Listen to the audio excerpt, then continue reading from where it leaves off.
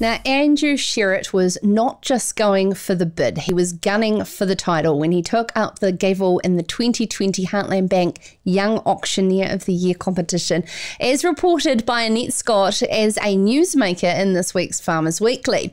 Now, when Andrew Sherratt was finishing up his studies at Lincoln University, just down the road from here, he wasn't certain what career pathway he would take. Got a bit of a theme going on.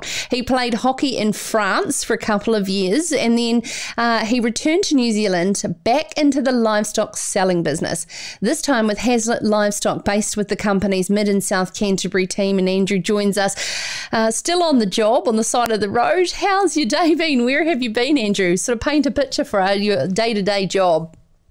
No, well, Monday's normally Temuka cattle sale and sheep sale.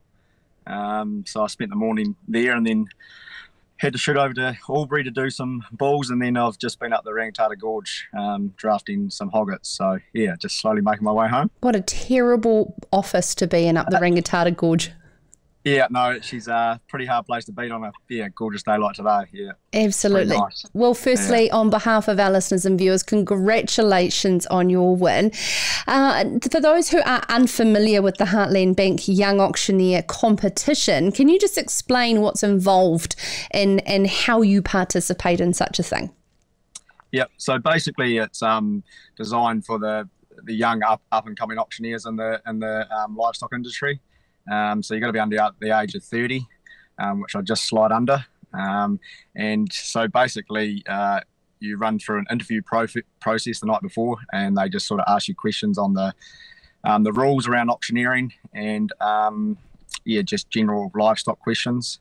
And then obviously the following day we did a live auction of three animals or three lots at a live auction at Canterbury Park. So so basically you just got to be under 30 years old and in the livestock industry and willing to give it a go.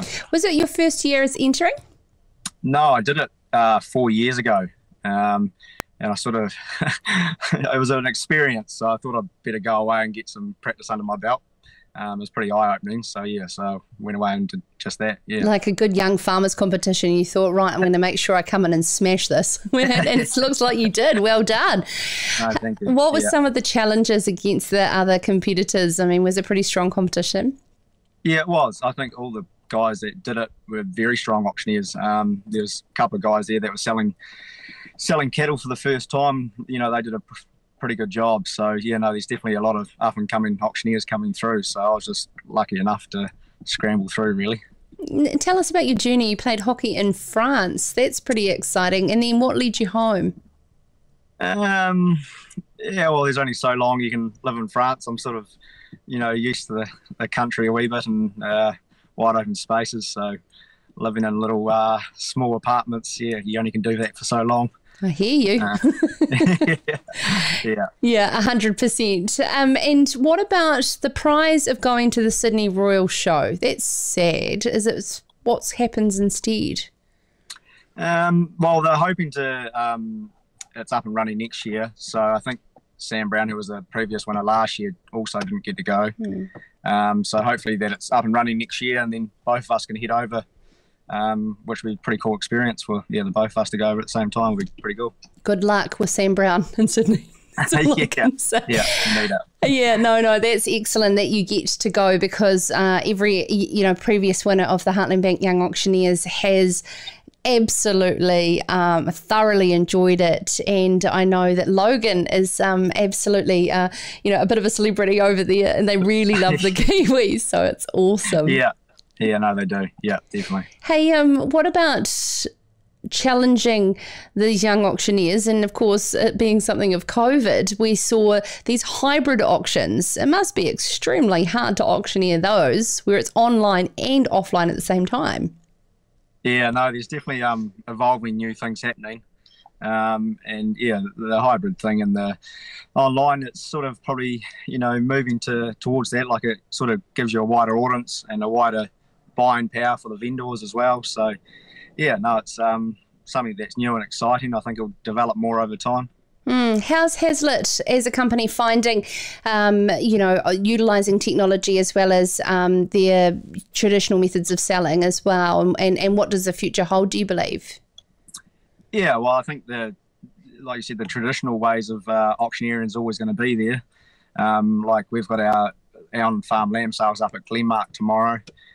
So, I mean, they were always going to be, your traditional on-farm sales that might not be brought to an online audience. But I think the online system's got its place. Like, I think it's quite good at stud sales and, lots that come up and by themselves. People can get more time to look at a single bull coming up. I think it's, working quite well through the stud sales at the moment, which is really good. And while we've got you, I know there'll be a lot of people listening and watching who want a little bit of market commentary. Andrew, how are store prices looking sliding into Christmas with so much uncertainty? What type of sentiment are you hearing out there from farmers on the ground? Yeah, well, I mean, up until now, it's been reasonably dry around where we are. So like 2 or 3 weeks ago, things weren't looking that rosy. Lucky we've sort of had some rain since then. So the grass is really taking off now. But yeah, there is a lot of uncertainty out there. No one really knows what's going to happen 6 months down the track, do they? So it's definitely playing on people who are buying stuff. It's definitely playing on their mind. You're sort of finding at the moment people are probably looking for more shorter term sort of trade options rather than your long term, which is interesting with a lot of store lambs coming out now, and then a lot of 100-kilo calves from which people are reared. A lot of them are starting to come out now, so it'll be interesting to see what happens there. The world certainly revolves around risk in every single part of any industry, doesn't it?